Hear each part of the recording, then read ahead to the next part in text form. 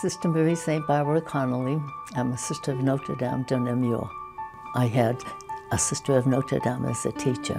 When I was a little girl, my first day in school, I went home and said, "Mama, I want to be one of those."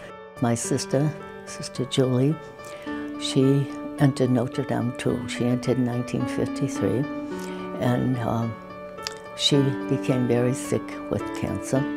And since I had retired from formal education, I had the privilege of being here with her. The day before my sister died, the sisters came and stood around her bed.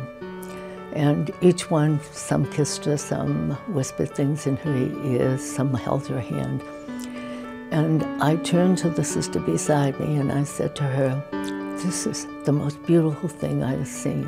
And she looked at me and she said, "Sister, we know she is close to God, and our being here makes us feel close to God." She was, the next morning at 5 o'clock, she was gone. And all those hours, that was the most God moment, if you will, that I've experienced.